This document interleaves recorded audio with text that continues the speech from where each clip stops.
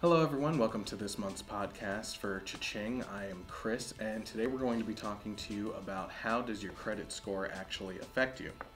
So the question is, as I said, how does your credit score affect you? In the near future, you may want to get an apartment, a new car, obtain a credit card, or even get a job. Each of these requires a strong credit score, and it is important to keep your score high. What are credit scores? The credit scores are calculated from information on your credit report. Lenders use your score to determine credit worthiness, and also employers check it for outstanding issues. A poor credit score can cost you thousands of dollars in interest charges and possibly even the employment that you're seeking. So the question is, how do you establish a credit score? In the beginning of your financial life, you will have zero credit lines, meaning you will not have any credit score at all. To start, you will have low limits on your credit cards and the like, and understand that no score is better than a bad score. You have to keep that in mind. It gives you the opportunity to build your credit right away from the ground up. And it's a good thing to establish that foundation in the first place then. Talk to your parents or a credit union representative about getting a copy of your credit report. They can actually help you find out where to get that or even obtain that for you. When you turn 18, you should obtain a credit report annually.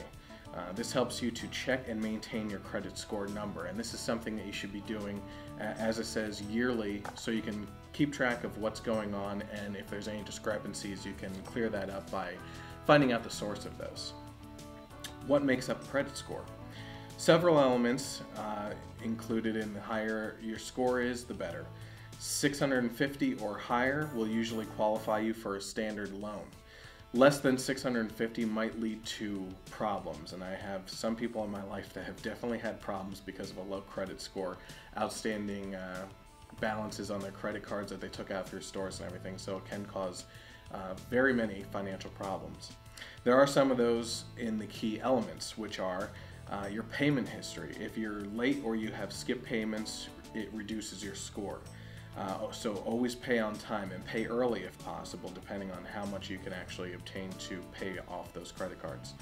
The amount of your outstanding debt also goes into this score. Going above 50% of your credit limit will reduce your score. It's best to stay below 30%. Your credit account history is also a factor. It is better to have a few long-term accounts than many short-lived ones.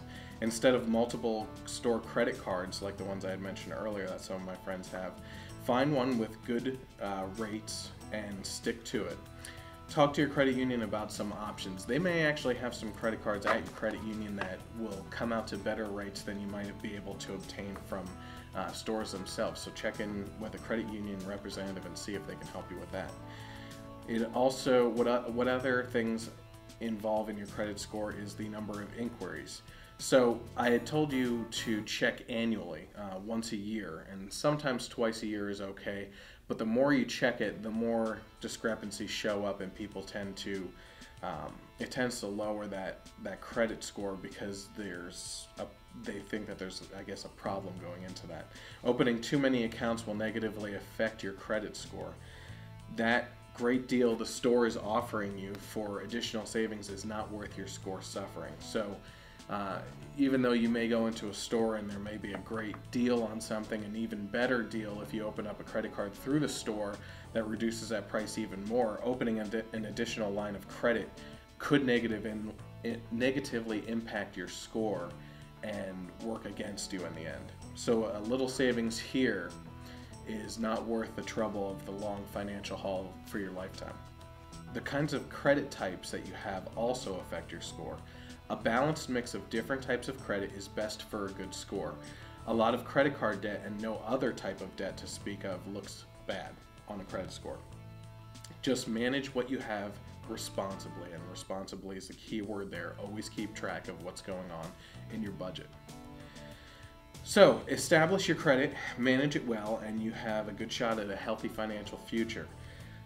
Positive habits now will help you in the future, so if you find yourself in trouble, don't ignore it. Seek help immediately.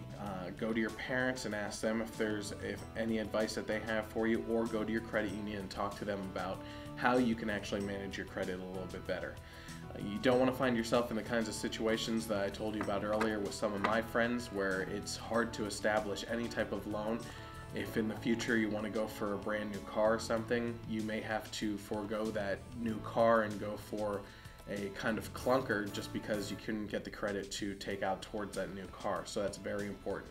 So if you have any questions, go to see your credit union representative. In the meantime, good luck with everything, and we'll see you next month on the Cha-ching podcast.